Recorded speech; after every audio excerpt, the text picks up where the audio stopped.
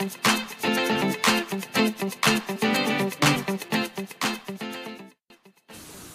it going, guys? Vlad here. Welcome to another Arduino episode. Today we're actually going to be looking at the Arduino Mini. So let's first quickly take a look at what the board consists of, and then we're going to take a look at some of the devices and drivers you will need to actually control the Arduino, to actually talk to it.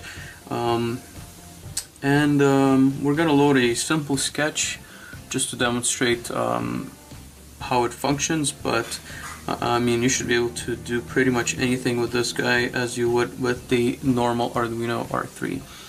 So let's quickly take a look at the board. So as you can see, it's a very small form factor. So if I take my ruler right here, you can see that it's 3 centimeters and a fourth, and width it goes almost to 2, so about 1.8. It features the Atmega 328P microcontroller. Some of the older versions have the 168, the Atmega 168. It has a reset button, has a power LED, it has an LED for one of the digital pins. Obviously all the circuitry required to run the Atmega 328, and that you can see in the datasheet. What else? This is not the official version, by the way, but these are all open source hardware, so you shouldn't have any issues with the non-official versions. And by the way, if you're looking to purchase one, there's going to be a link on your screen right now. So that is as far as the Arduino goes. Now, to get the software to be able to communicate with the Arduino, you are also going to need one of these, which is a USB to TTL or USB to serial transmission modules. So here is one of them. I got another one down here. It's just a different chip that it's using.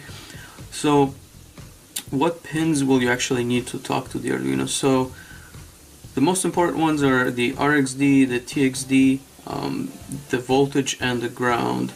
The DTR pin, I believe it's the pin that pulls the chip low so that you would actually be able to transmit your information, your data across. So as you can see, this particular dongle features a 3.3 to 5 volt switch. So in some cases you can have a 3.3 voltage Arduino, so you would actually need to switch this to 3.3 in order not to damage your circuit. And if you're trying to talk with 3.3 to a 5 voltage circuit, you're just not going to be able to get the information across. So I got a very simple header. The reason why I haven't soldered it onto the Arduino is because I'm not planning to actually have it in the final project. So one of the simplest solutions is to just leave it as it is while you're transferring the program. So let's take a look at some of the drivers that you're actually going to need for this guy, because it's not a simple plug and play solution like you would with the Arduino R3. Okay, so what you're going to have to do is go to ftdichip.com, navigate to the drivers and VCP drivers. What you're going to find is an array of different files depending on which operating system you're using. So obviously in my case I got Windows, so I was just able to download the setup execute file and install it onto my system. It's fairly simple. You just double click the setup and you should be able to just get check marks for your USB devices. In case you want a different processor architecture setup, depending on your system, once again you can get different files. So once you have that set up, you should be able to see the Arduino. So let's take a look. Alright, so once you've extracted and installed all of your drivers, you should be able to open the Arduino IDE, go into Tools. First of all, select the board that you're going to be using. So in my case, it's going to be a Pro or Pro Mini 5 volt 16 megahertz with Atmega 328. Pay attention to the different revisions and versions of these of this particular board. In your serial port, you should be able to select a COM port. So if this is grayed out, you have either improperly plugged in your Arduino, or FTDI module, or you have not correctly installed the drivers, or you may just need to reset the Arduino IDE. For some reason it didn't catch the first time that I've updated the drivers.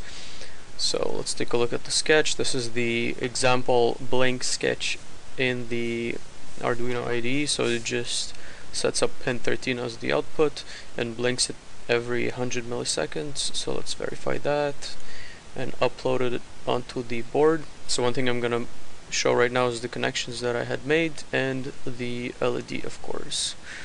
So let's take a look. Okay, so as you can see, the FTDI module has an LED to indicate the power on the module. It has the following pins: so DTR, RXD, TXD, VC, and ground. So you're gonna have to connect DTR goes to DTR, RXD on this module goes to TXD on the Arduino, TXD goes to RXD. So basically, whatever this is reading, the Arduino has to be writing. The VC is your voltage, and the ground. So as you can see, my selector switch is in 5 volts.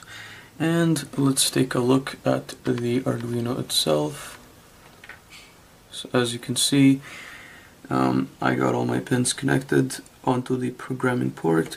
You have the power LED in the middle, which is lit up at all times, and then you have the pin 13, which is blinking every 100 milliseconds.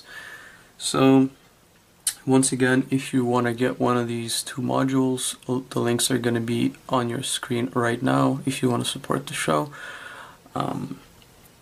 So this Arduino, you should be able to do pretty much anything you can do with the R3. Obviously you have to load the software through the FTDI, but that's something's got to give, right, if you get a smaller controller. So if you've enjoyed the show, once again, click the like button, subscribe, let me know what you think. Thank you very much. Bye.